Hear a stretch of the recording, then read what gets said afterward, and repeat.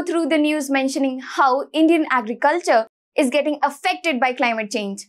But what if we tell you that agriculture can also be responsible for climate change? Hello and welcome to Ecoholics.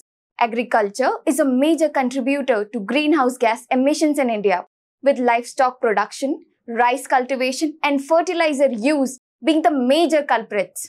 Similarly, agriculture is a major driver of deforestation, which reduces the planet's ability to absorb carbon, and hence this loss contributes to climate change.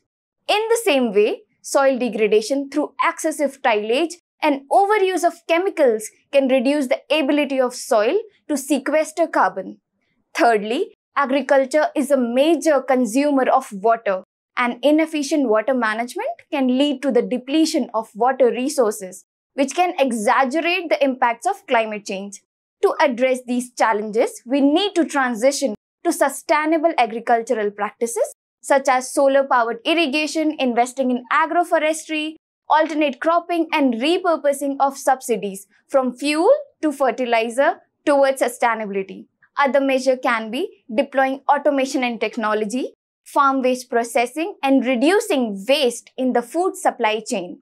By doing this, decarbonization would be calibrated, and adverse impacts of over 120 million marginal farmers who are still in survival phase of their economic development can be avoided.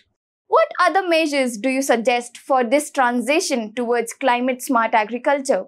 Do enlighten us, because knowledge increases through sharing. We'll see you next time. Thank you.